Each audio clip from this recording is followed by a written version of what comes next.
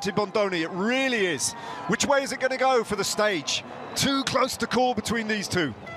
Joao Almeida with his vicious sprint, Geraint Thomas will know that. Opens up his sprint now, both of them side by side, 150 metres to go. Almeida in the white jersey, just about gets his wheel in front. Thomas looking for his first ever victory on a stage at the Giro d'Italia, will be in pink at the end of the day. Joao Almeida is going to take the win, he'll take the 10 seconds. Geraint Thomas finishes in second place for 6 seconds. A fantastic performance from the white jersey and from Geraint Thomas, who'll be in pink at the end of the day. Wow.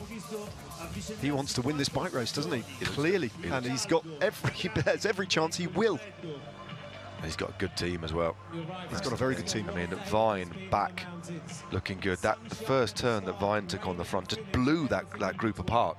And off the back of that, this man went.